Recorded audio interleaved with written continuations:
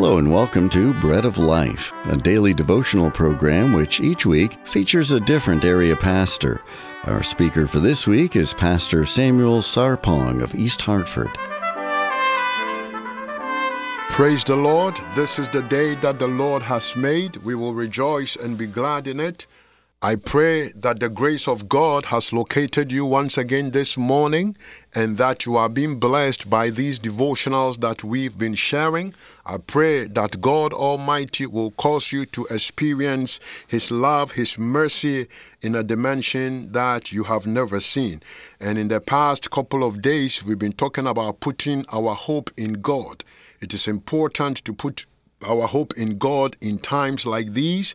Everywhere you turn, there are news of perplexity. There are all kinds of things going around.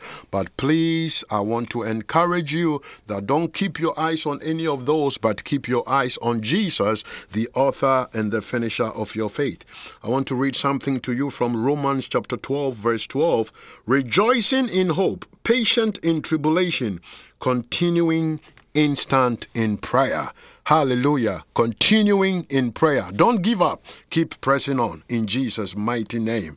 And this morning, I continue with our teaching. I continue with our devotional. The reasons why you must put our hope in God, or the reasons why you must put your hope in God. And the number 6 reason why you must put your hope in God is because God cares for you. There is absolutely no doubt that God cares for you. The Bible says that He knows the number of hairs on your head.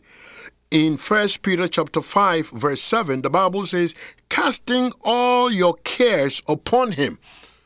Casting all, not some of your cares, but all of your cares.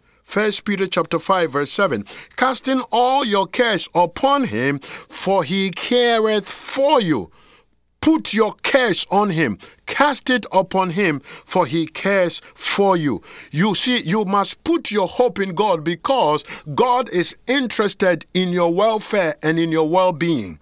God is interested in you doing well. God is interested in you coming out of this situation that you find yourself in. God is interested in working with you so that victory is assured. For the Bible says that we are more than conquerors. 1 Peter 5, 7, and then Psalm 55, verse 22, the Bible says, cast thy burden upon the Lord. Don't cast your burden upon a man, but cast your burdens upon the Lord. Why should we cast our burdens upon the Lord? We must cast our burdens upon the Lord because the Bible says in Psalm 55, verse 22, that He shall sustain us. He shall never suffer the righteous to be removed. Hallelujah. Cast your cares upon Him. Put your troubles upon Him, for He has promised that He will never fail. This is the God that you serve. He is not man that He should lie. When He promises something, He is able to cause those things to happen.